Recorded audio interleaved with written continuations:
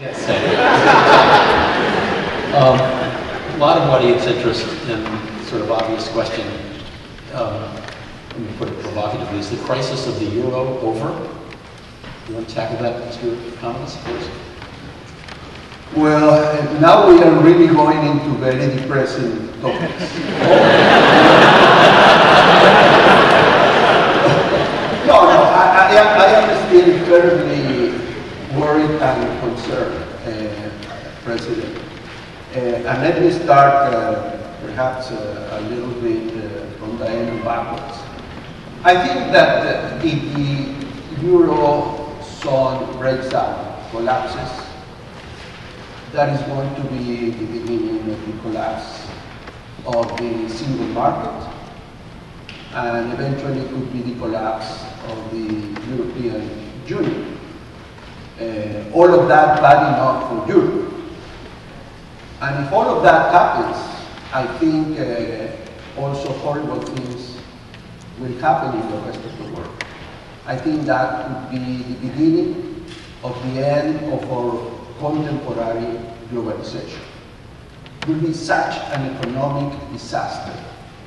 We will see within a few years going into trade and currency wars, and we will really see a dramatic process of disintegration.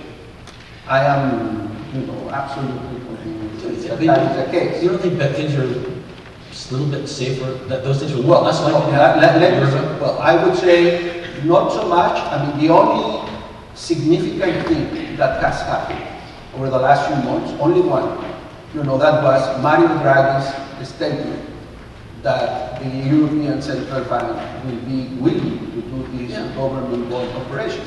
Now, but that is not enough, because markets at some point will realize, number one, that the country to which that was offered, which was Spain, immediately started to be reluctant to say when, how, and where they will do the package. That would allow them to be in the position to have their paper bought by the ECB. So that's just one example. And there is this whole story over 3 years of how the Europeans have always been behind the curve. Only in the last moment they have been able to do something to prevent the collapse. And I don't think you can be playing that game for too long. It's extremely risky. Right now, as we speak, Europe is in recession. I mean, the continental economies are in recession. The political and social condition is deteriorating so quickly. I mean, I happen to read El País, the Spanish newspaper, every day, because it's a very good global newspaper, and it's just striking how bad the social and political condition, even the risk of fragmentation of Spain is now being entertained. I mean, that has been always there, but this economic crisis has been a catalyzer for this Catalonia, Basque, and so on, separatism. So my fear is that one of these days, they will have a bank run, and then it will be very hard to react and too late to react. I mean, technically, the answer is very simple. If you want to have a monetary union, you have to put other ingredients into the soup. You need fiscal union or strong fiscal coordination. You need to have an explicit, well-defined, well-institutionalized lender of last resort. To do this, I mean, now we know notionally there is the ECB, but that is not formal. Eventually, you have to have a banking union. And I would say, in a few decades, if you really believe in the European project, which I think is so important for Europe and for the world, well, you have to have something that approaches the United States of Europe. But none of the crucial elements are really being implemented in a solid,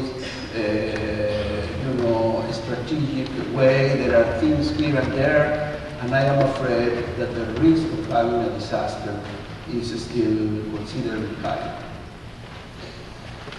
UK, of course, isn't in the Eurozone, but because you have been a strong advocate for political integration, and you can get deeply involved in politics. Where do you see it? Well, I think Ernesto's analysis is basically right. The problem that you've got with the single currency, and it's a very interesting lesson in politics, actually. The single currency was an idea motivated by politics, but expressed in economics, and that's its problem. So basically what happened was when we created the single currency zone, I actually remember a dinner that we had. This was just before the single currency came into effect. I'd just become Prime Minister. We weren't joining ourselves, but we were having a debate about the way the single currency began. And basically, one group of leaders sitting around the table said, look, maybe it's better we start the single currency with a core group, and then we add people as their economies come into life. And that was then rejected by others who said, no, it is vital for the political integration of Europe that anyone who wants to come in can come in. And the problem then, if you take Italy, for example, when Italy came into the single currency, Italy's interest rates dropped, I don't know, 7, 8 points. Now that wasn't because of something that they'd done to their economy, it was because they had essentially joined the German currency zone. So what then had to happen was that Italy then had to engage in a huge process of adjustment to make the economics align with the politics. And it didn't happen. So, you know, it's taken us 10 years to realize that Italy's not like Germany.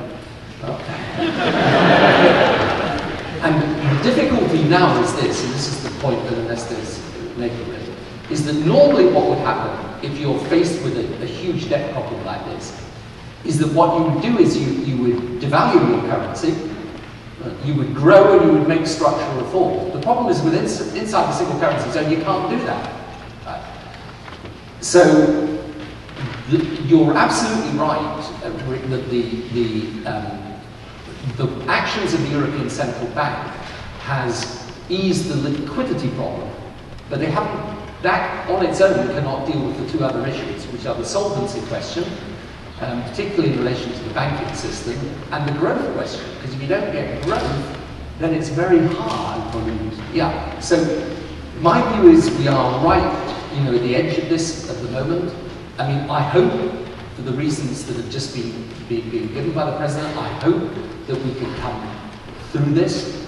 The stakes are immensely high, but I personally think the only thing that works is short-term, what I would call a kind of grand bargain, in which Germany stands behind the single currency completely and the measures that are necessary are taken. And then long-term, frankly, Europe's got to reform its social systems.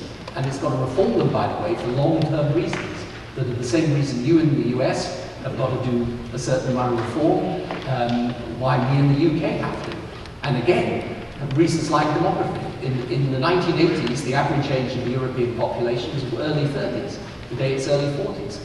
You know, technology, the way the states develop, all of these things create the need for change. So I think for Europe right now, no, we're not out of the woods. There is a renewed political will, but it's still immensely fragile, and the stakes we're playing for in the world economy are very, very high.